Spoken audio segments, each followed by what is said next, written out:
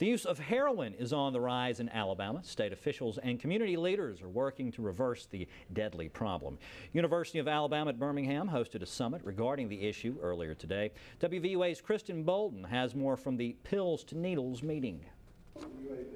Heroin abuse is a deadly and growing trend. Parents, teachers, and other community leaders are forming a plan to help combat the problem. The law enforcement solution alone is not enough, and we need to have the community engaged in preventing addiction, in treating addiction, all of us working together to take this problem on.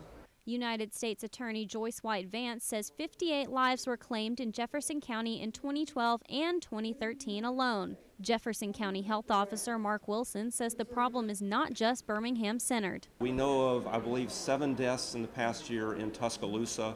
The number may be as high as 15 once they get all the toxicology results in. Clay Morris with Alabama's Drug Enforcement Administration says awareness is key in helping communities be more proactive against the threat of drugs in general. We can't arrest our way out of this problem. That is just one component of trying to address a larger issue of addiction.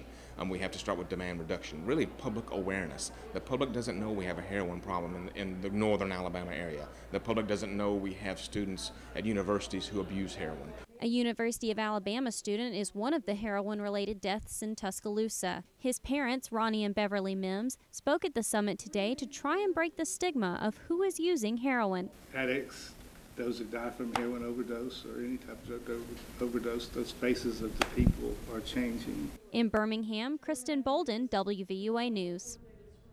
In 2014 alone so far, the Jefferson County Coroner's Office says 36 people have died in heroin-related incidents.